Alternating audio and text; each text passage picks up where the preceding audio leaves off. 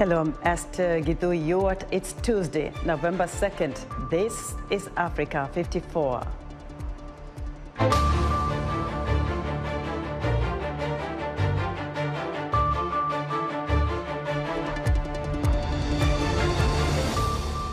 Several people are trapped following a high-rise collapse in Lagos. In an Africa 54 exclusive, Bill and Melinda Gates Foundation co-founder Bill Gates sounds the alarm on climate change. And in a first for Zimbabwe, a visually impaired judge is appointed to the High Court bench.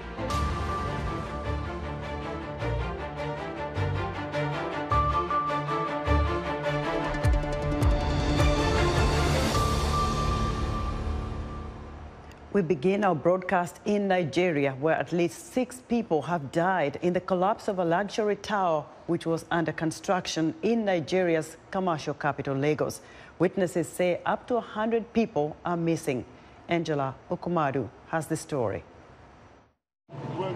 At least 6 people have died after the collapse of a high-rise building under construction in Nigeria's megacity, Lagos.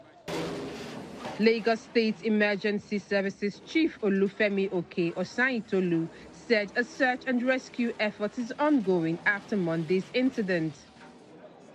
4 people were rescued alive and 3 more treated for injuries at the scene, he said. Witnesses say up to 100 people are missing after the luxury residential structure being built in the affluent Ikoyi district crumbled to the ground. We are working now. Speaking on Monday, construction worker Israel said he had just gone on a break when the building came down. The collapsed structure was part of 3 towers being built by private developer Fourscore Homes. Building collapses are not uncommon in Nigeria, where rules are poorly enforced and construction material often substandard. But the cause of Monday's collapse is not yet known. Telephone calls for numbers listed for Fourscore Homes and the main building contractor did not ring through. That was Angela Okumadu of Reuters reporting. U.S. Secretary of State Anthony Blinken says he is alarmed over reports that rebellious Tigrayan forces have captured 2 towns in the neighboring Amhara region. David Doyle reports. U.S. Secretary of State Anthony Blinken says he is alarmed by reports that forces from Ethiopia's Tigray have taken over 2 key towns. The Tigray People's Liberation Front said on Sunday its fighters were in control of Kombolcha and its airport, having claimed the capture of Dessie the day before, which the government denied. Both are located in Amhara, which neighbours the northern Tigray region. On Monday, Ethiopia's government communication service said Tigrayan forces had summarily executed 100 youths in Kombolcha. TPLF spokesperson Getachew Reda denied the allegation, saying there was no resistance in Kombolcha. An Ethiopian government spokesman did not immediately reply to a request for comment on Getachew's response, but had earlier referred Reuters back to the government statement. Verifying such accounts is difficult, as communications to the area are down and journalists barred. Kombolcha would be a strategic gain for the Tigrayan forces in the nearly year-long conflict with the federal military and its allies. It's located on a major highway around 235 miles from Addis Ababa. If confirmed, the seizure would be the closest to the capital and the furthest south into Amhara that Tigrayan forces have reached since pushing into the region in July. Speaking on Monday, Blinken said continued fighting was prolonging a dire humanitarian crisis in northern Ethiopia. He urged all parties to cease military operations and begin a ceasefire without preconditions. Thousands have died since the conflict broke out, and more than 2 million have been forced to flee their homes. That was David Doyle of Reuters with that report. The United States is planning to remove Ethiopia, Mali and Guinea from the agreement that gives them duty-free access to the United States. President Joe Biden revealed in a letter to Congress Tuesday, citing human rights violations. The move comes amid an ongoing conflict and famine in Ethiopia's northern region of Tigray and after coups in Guinea in September and in Mali last year. President Biden says Ethiopia is not in compliance with the African Growth and Opportunity Act eligibility requirements for gross violations of internationally recognized human rights. Guinea and Mali have not made progress toward establishing the rule of law and political inclusion, and Mali has failed to establish workers' rights and human rights, according to Biden's letter. Despite intensive engagement between the United States and the governments of Ethiopia, Guinea and Mali, these governments have failed to address U.S. concerns about their non-compliance with the AGOA eligibility criteria, according to Biden's letter to Congress. Early results from South Africa's local elections on Tuesday give the ruling African National Congress 46% of the vote, with results in from just over 25% of the polling stations nationwide. The Electoral Commission says it expected 90% of the results to be finalized by Tuesday evening in a vote widely seen as a referendum on the ANC's 27-year stint in charge of Africa's most industrialized nation. At the UN Climate Change Conference COP26 in Glasgow, Scotland, U.S. President Joe Biden apologized for the U.S. withdrawal from the 2015 Paris Climate Accord under his predecessor, Donald Trump. Biden says the U.S. is now back at the table to lead on climate. But as White House Bureau Chief Patsy Widakuswara reports, it's unclear just how much he can deliver. Climate activists pose as world leaders playing in a traditional Scottish pipe band near the COP26 UN Climate Summit in Glasgow. They say wealthy polluting nations are not slashing greenhouse gases quickly enough. There they are in a hot air band in Glasgow. What we need is action. U.S. President Joe Biden is promising exactly that. We'll demonstrate to the world the United States is not only back at the table, but hopefully leading by the power of our example. Biden expressed regret that under the Trump administration, the U.S. has been largely absent in global climate talks. We apologize for the fact the United States, the last administration, pulled out of the Paris Accords and put us sort of behind the eight ball. Developing nations that suffer the worst impacts of climate change want wealthy nations to fulfill their climate financing commitment to help them with $100 billion a year. Biden announced an initiative to provide $3 billion per year by 2024 as part of his broader climate financing package, but it's not certain he can deliver. I'm unclear whether he has this. Is the backing of Congress to provide assistance to developing countries in meeting climate goals. On the sidelines, Biden met with President Joko Widodo of Indonesia, a key country in a region where Chinese influence is rising. The Indonesian leader will take over the G20 presidency from Italy in December. From Edinburgh, Scotland, Patsy Widakuswara, VOA News.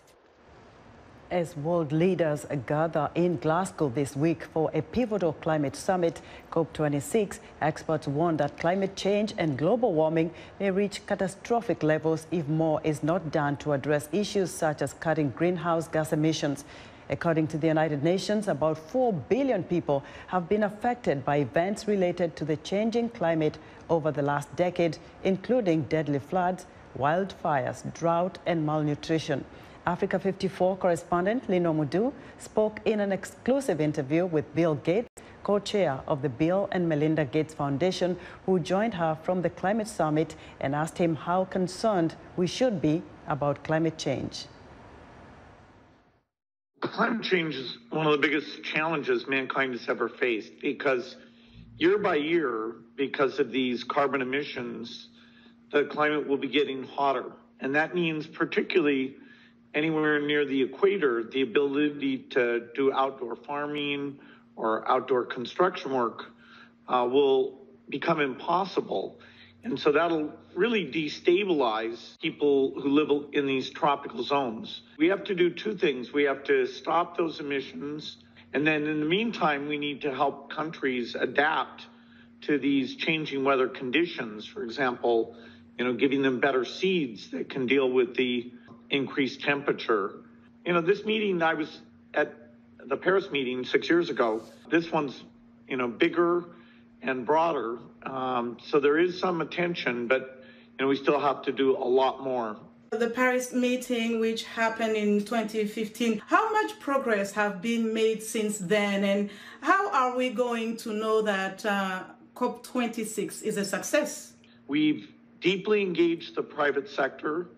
We've identified the need for innovation and how we get every sector working together to drive that innovation. And we're now paying significant effort to adaptation. Those three things were not there in Paris. I'm not saying that the commitments here are good enough. We need to say over the next 5 years, the same type of increased engagement on the different issues, including the innovation that's focused on the adaptation. Innovation is something that you discuss in your book you released this year, How to Avoid a Climate Disaster. What sorts of innovation you just mentioned? Sid, what else are you referring to? The big announcement from us is that we're part of the AIM for C, adaptation, innovation for climate change. A big part of that is this helping the smallholder farmers. A number of countries are announcing increased resources, including President Biden will make significant announcements. We're announcing $315 million over the next 3 years for the seed consortium, which is called the CG system, that makes the seeds for all the different countries. The big priority for that money will be seeds that can be even more productive despite the challenge of climate change. We expect that an additional $1 billion, including our money, will be committed to that effort. That has the potential to benefit literally hundreds of millions of these smallholder farmers. Some studies show that poor families in developing countries are often the least to blame for man-made climate change. However, they bear the worst of the impact. What are your thoughts on the impact of climate change in underdeveloped countries, especially in a region like Africa? It's a great injustice. My interest in climate change came from seeing that through our agricultural work in Africa, the farmers were often having a more difficult time. And so they're already facing these difficulties, which will get significantly worse between now and the end of the century. I studied the issue of climate change, and the Gates Foundation took on this adaptation as a big priority. That wasn't getting much attention, so I joined together with some others to create the Commission on Adaptation. What do you think all of us can do to contribute in this global solution in fighting climate change? There are products that have lower emissions. It'll be very different in different countries. In the rich countries, we are starting to have food indications of which kinds of food cause what emissions.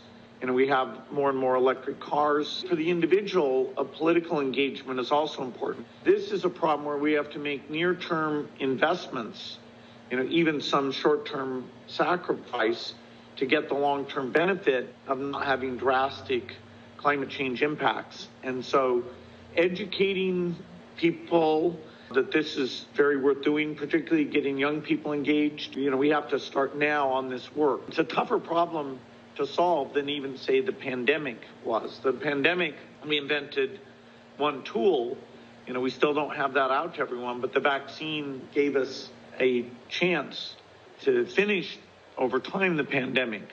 With climate change, we need lots and lots of tools. There are those who still don't believe in climate change, whether it's by willful ignorance or factual ignorance. What do you say to them? The evidence, sadly, is getting much stronger. I believe this is a very solvable problem. My experience in these last 6 years is that we really are starting the innovations. I've been able to fund through my breakthrough energy efforts a lot of new companies.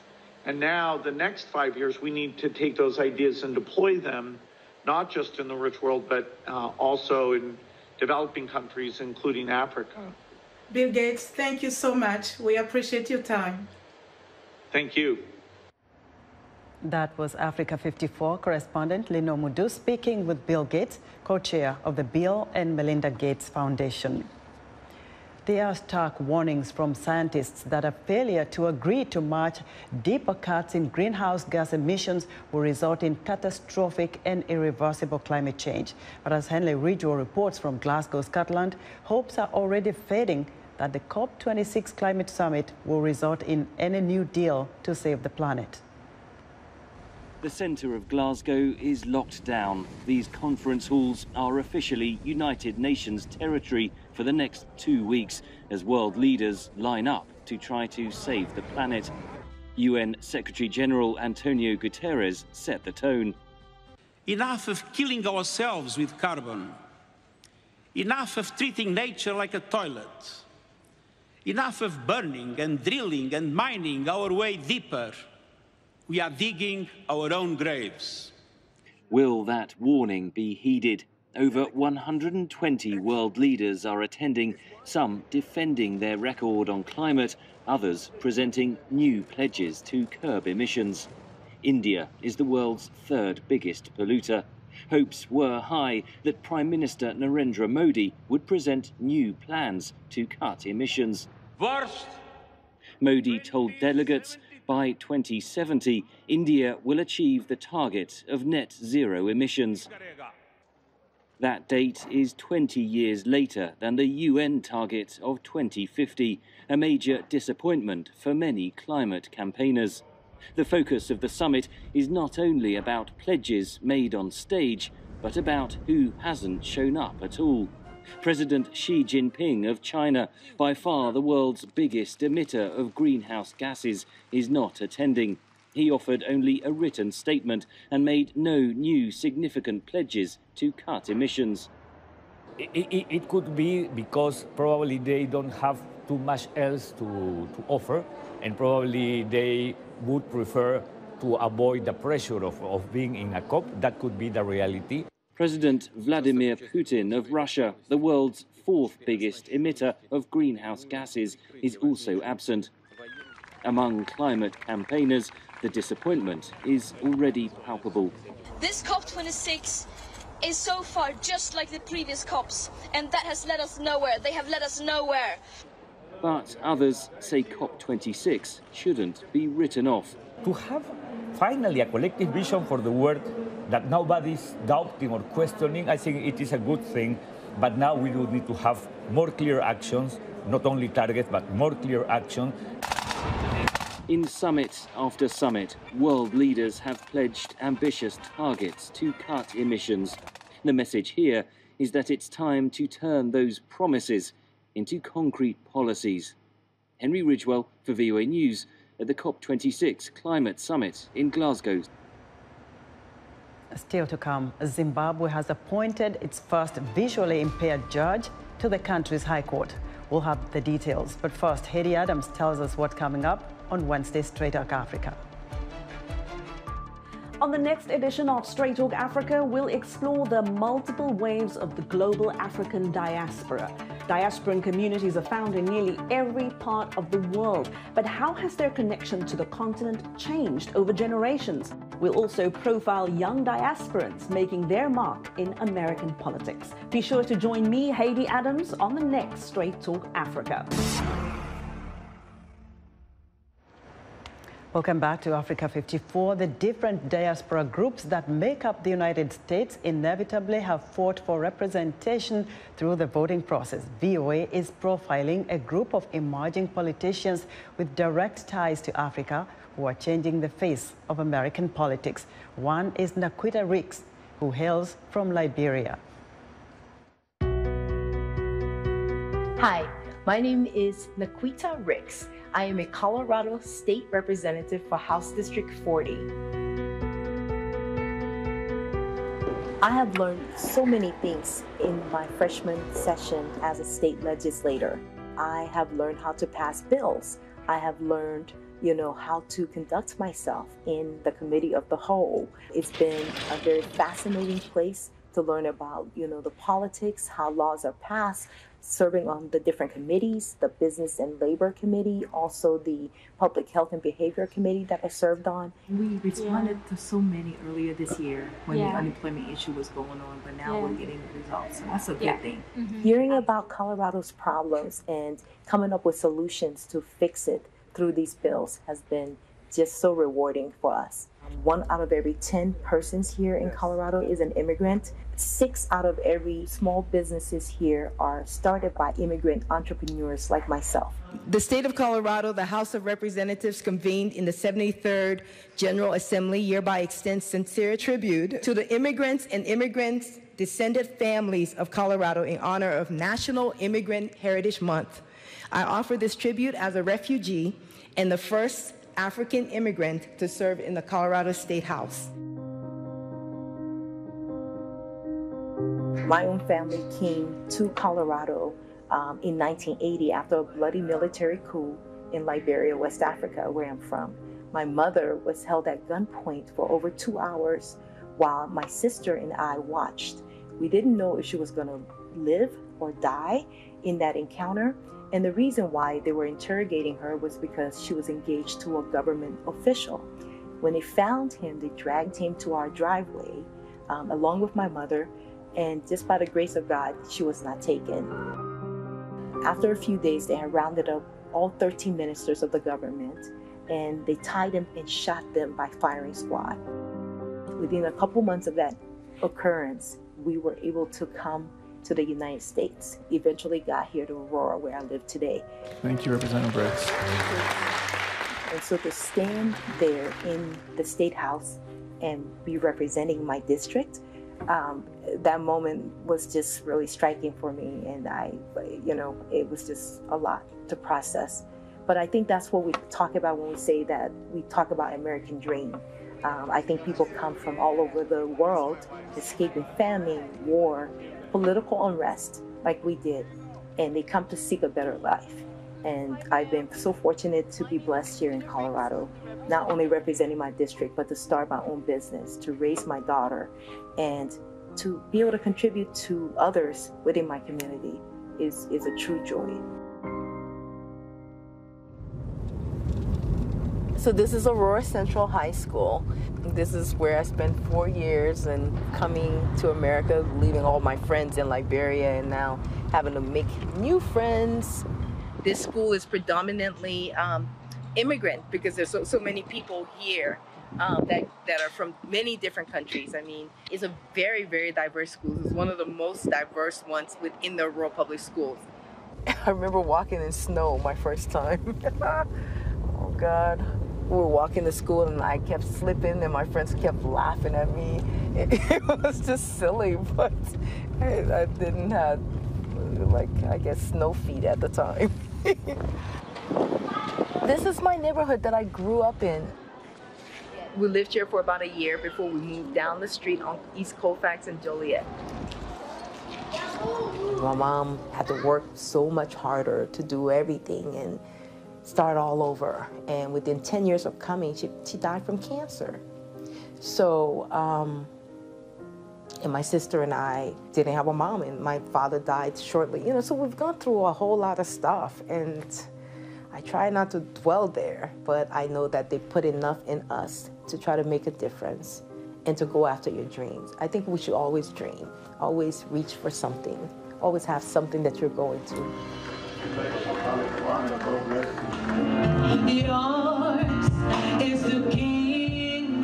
I've had lots of traumatic experiences, but there's something on the inside that keeps me going. I'm a person of faith. I keep praying. I fall down, I get up. And I said, never give up on your dreams. There's always something. Tomorrow's another day, and the sun will come out. Don't give up on your dreams, ever.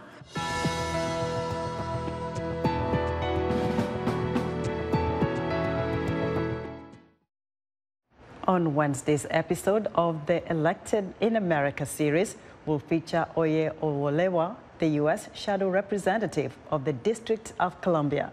His parents came from Nigeria.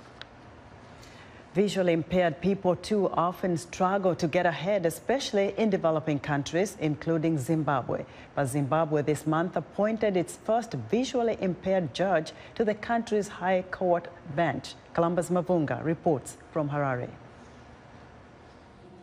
46-year-old Samuel Deme made history when he became the first Zimbabwe's visually impaired person to make it to the country's high court. After he lost his sight at the age of 6 because of measles, he says he did not want to continue depending on his peasant farmer parents.